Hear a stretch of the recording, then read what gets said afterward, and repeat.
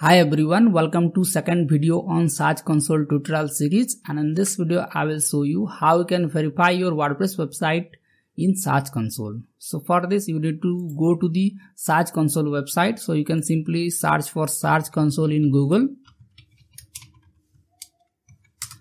and you will click on the first result. Then it will land to this website and here you will see a screen like this. So here you need to add the homepage URL in the URL prefix section and click on continue. So as I have already verified my website, so let me just show you how you can verify this.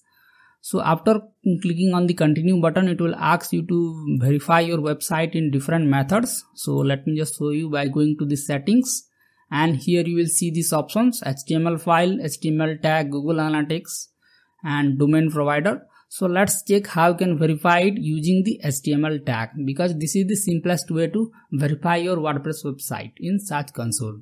So I will click on the HTML tag here and I will copy the HTML tag, and then you need to go to your WordPress dashboard and you can just go to the appearance and click on the theme file editor, and here you will see this option header.php. So let's click on header.php here, and here you will see this option head tag. So just hit enter here and you need to paste that meta text just below the head tag.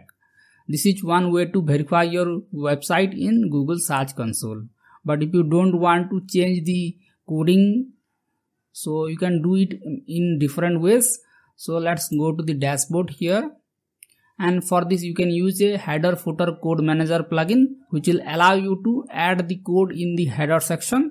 So let me just show you. Let me just go to the plugins and click on add new here, and you can search for header footer code manager, and let's find a plugins. So this one, header footer code manager. So let me just install this plugin. Now let me just activate this plugin here. Now I will find this option header footer code manager. So let's click on here and let's click on add new snippet, and here you can select the snippet type to HTML, and here you can add the snippet name like Google Search Console, and let's select the position to header, and you can add that code snippet here. Now click on save changes. But if you don't want to use a code manager plugin, and if you are using rank math, then you can also do that by just going to the rank math settings, and here you will see this option general settings.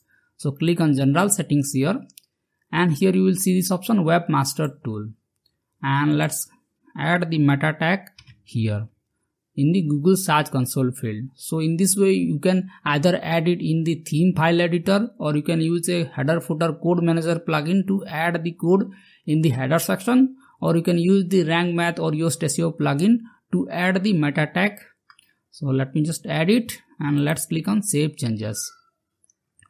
So it is showing an error because I am using the WordPress plugin. So let's click on allow it. Now let me just refresh this. Okay, I have added it and it is already saved. So after that you need to go to the ownership verification and let's click on verify.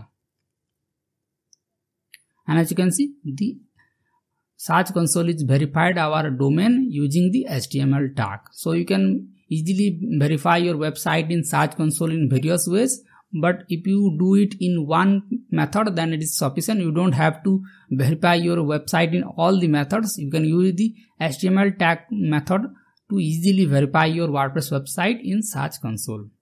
So if you have any doubt regarding this, then you can ask me in the comment section, and if you found this video helpful, then make sure to hit the like button. Thank you.